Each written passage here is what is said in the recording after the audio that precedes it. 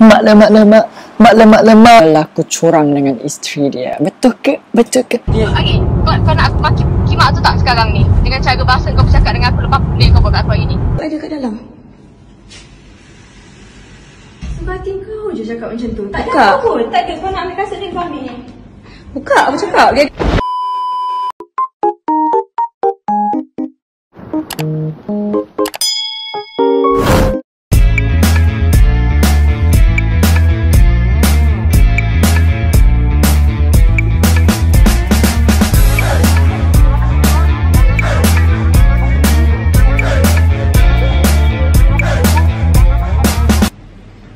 Assalamualaikum guys, and welcome back to my YouTube channel. So guys, hi, selamat pagi, salam hari Jumaat. Hari ini hari Jumaat kita rekod. So hari ini saya ada nak menceritakan dan membahaskan kepada korang semua tentang satu lagi isu yang baru-baru ini tengah hangat dekat sosial media. Kata hidung pula. Hari ni aku nak membahaskan cerita tentang isu Shuk Sahar. Ya, dan baru-baru ini viral katanya lah. Viral dekat sosial media yang katanya beliau ni berlaku curang dengan isteri dia. Betul ke? So aku adalah banyak macam mengkaji-kaji dekat YouTube, dekat Twitter, dekat so, adalah juga apa yang aku faham dan juga apa aku tak faham. Aku sebenarnya malah nak menyimpulkan banyak benda. Aku malah nak memanipulasikan banyak benda. Nanti kan aku pula yang dikecam netizen. Oh my gosh. Marilah kita membicarakan tentang kisah Shuk, tentang isu Shuk Sahar. Okay, Shuk Sahar ni merupakan seorang pengacara dalam I Can See Your Voice Malaysia. Penyanyi ataupun penyamar. Iya, itulah Shuk Sahar. Bukan seorang penyampai radio dan beliau tu memang sangat famous lah dekat Malaysia ni kan. Siapa je yang tak kenal dengan Shuk. Kita dapati yang beliau berlaku curang dengan isterinya. Okay, isteri beliau bernama Roslina Natasha Ashefah. Cantik nama dia, betul tak? Yang lebih dikenali dengan nama Sarah lah. Okay, so apa yang saya faham lah, Shuk ni dia curang dengan seorang perempuan yang bernama Farah. Okay, yang lebih dikenali dengan nama Farah. Maybe artis juga kot, saya tak kenal lah Farah tu siapa. Alright, so nak jadikan ceritanya, saya tengah scroll saya punya YouTube. Lepas tu terjumpa lah tentang isu Shuk yang katanya viral, hangat, yang katanya apa ni?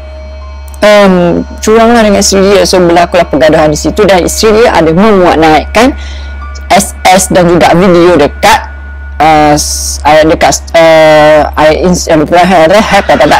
Instagram. Dan keadaan ini telah mendapat perhatian banyak netizen dekat Malaysia dan banyak netizen dekat luar sana mengecam Shuk. Dan ramai juga netizen dekat luar sana yang macam menyokong isteri Shuk lah. Sebab korang fikir isteri mana yang nak tengok suami dia curang dengan orang lain, dengan perempuan lain, kan? Betul tak? Dia memang tahu kota seorang lelaki tu 4 orang, tapi tak elok lah buat macam ni sebab nanti terjejas masa depan anak-anak kan. Anak-anak Shuk kan masih kecil lagi. So di sini mana kita tengok sedikit cabisan video yang dimuat naikkan oleh Shuk dan juga isteri dia. Cuma kita saksikan sekarang. Alright. Sentiasa nak maki aku, dengki aku pasal rumah apa semua Farah. Yelah, kau dah bahagia sangat lah kat sana kan, sebab tu lah kau boleh buat aku macam sial. Kau belagak sekarang ni, mentang-mentang rumah kau dah besar, kau belagak dengan aku sekarang ni. Oh, nak balik awal je. Kau nak mengancing aku cara macam tu. Bila masa aku mengancing kau? Aku dah kata aku. Okay, kita boleh nampak kan isteri dia tu memang betul-betul marah macam tu kan. Sebelum ni banyak dah pernah berlaku sebenarnya isu Shuk yang curang ni, tapi isteri dia tu macam senyap sebab isteri dia tak nak mengaibkan suami dia. Tapi kali ni si Sarah ni dia memang dah tak dapat nak pendam dah perasaan tu dan dia memang api membara. Tak boleh. Dah, aku dah kata bini Okay, kau nak aku maki kimak tu tak sekarang ni? Dengan cara bahasa kau bercakap dengan aku lepas benda yang kau buat kat aku hari ni. nak tak aku maki sekarang? Sudahlah tu, tak payah. Kau nak tak aku maki? Tak payah kan? Kau nak tak? Kenapa kau nak kena maki keluarga aku? Tak, kau tengok tak aku nak maki Kau nak dengar aku maki tak? Kau nak tengok aku tulis dekat ni aku WhatsApp dekat dia. Tak payah kan? Dia dah tengok aku cakap dengan aku sekarang ni. Tak kan? Dah kata. Kau buat apa sial ni? Kau buat apa sial? Ni je aku tanya kau. Kau buat apa yang nak aku lagi? Tak, aku memang takut nak kena balik. Kenapa? Kenapa? Kenapa nak? Kenapa kau nak? Apa? Kenapa mak kau? Dah lama isteri ya. Dapat kau kena balik macam tu. Kenapa nak tak sayang Muki? Soalan tak dapat dah. Kau tengok mak bapak aku mati dekat sini jatuh dengan aku punya tak bercerita dekat dia bang. Astagfirullahaladzim. Farah, jangan. Tak ada aku. Kau tak nak. Aku pula yang emosi kan? Bukan mak ayah aku. Tak ada. Okey, kau nak apa? Kau nak apa? Tak apa. Aku bagi. Tak apa. Tak apa. Esok aku bagi duit kat kau. Kau nak apa? Tak nak. Aku tak nak. Aku tak nak duit. Aku tak nak duit. Bagi Kau main duit sekarang. Sekarang. Aku tak nak. Aku tak nak besok. Aku tak sekarang. Kau nak berapa ni? Kau bagilah. Kenapa raya sangat? Bagilah. Kau nak berapa? Kau nak berapa? Kau cakap aku tak. Tak apa, aku bagi nak kat kau. Aku tak boleh nak pergi. Tak apa kau mak bapak kau ni. Dah lah tu Farah. Farah. Okey. Ni adalah video. Video ni dekat rumah si Farah tu. Sekejap. Dekat rumah si Farah, wanita curang tu kan. Okey, so isteri dia tu, Sarah tu, dia pergi rumah Farah sendiri sebab dia nak dapatkan kepastian, dan masa dia pergi tu ada kasut Shuk lah. Jadi diorang tu ada jugalah bertengkar mulut dekat rumah tu. Tapi aku tak nak mengupas semangat. Mari kita tengok video ni.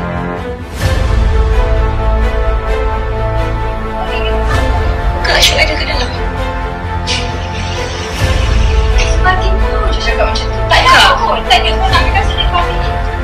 Kak aku cakap dia. Okey, ini pula WhatsApp daripada perempuan tu dengan bini Shuk.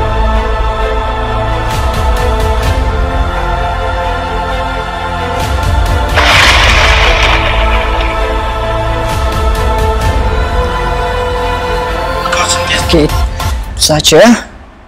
So memang time tu si isteri Shuk lah, isteri Shuk tu Sarah pergilah rumah si Farah tu sebab dia nak cari Shuk. Sebab yelah, kalau tak silap aku lah kan, aku tak nak cakap banyak sebab nanti apa yang aku cakap kan salah ke apa kan. Aku tak nak berpihak pada mana-mana pihak.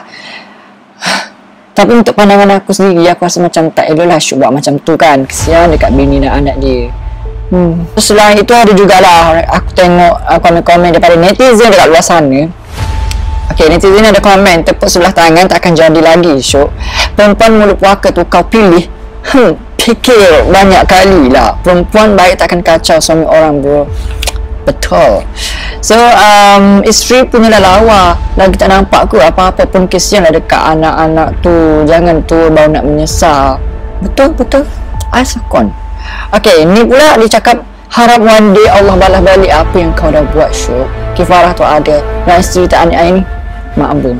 Yes, that's right. Ini bukan isteri je, dia seorang ibu. Dia dah terbuduk, jangan baru nak ingat anak ini.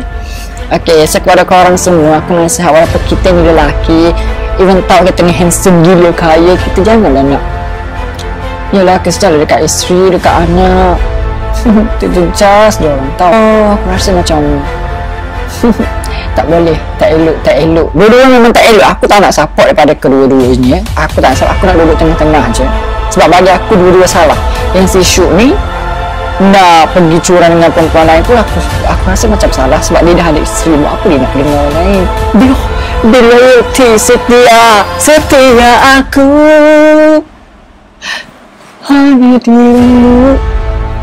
Yang si perempuan pula ni, seorang lagi ni, fikirlah tak ada, dia ni dah ada isteri, dah ada anak. So kalau korang berdua-duaan dalam rumah tu, duduk berdua atau sweet-sweet atau menjalankan hubungan berdua, kalau si isteri Shuk ni tahu, memang macam ni lah keadaan dia. Huru-hara dah jadi viral apa kan.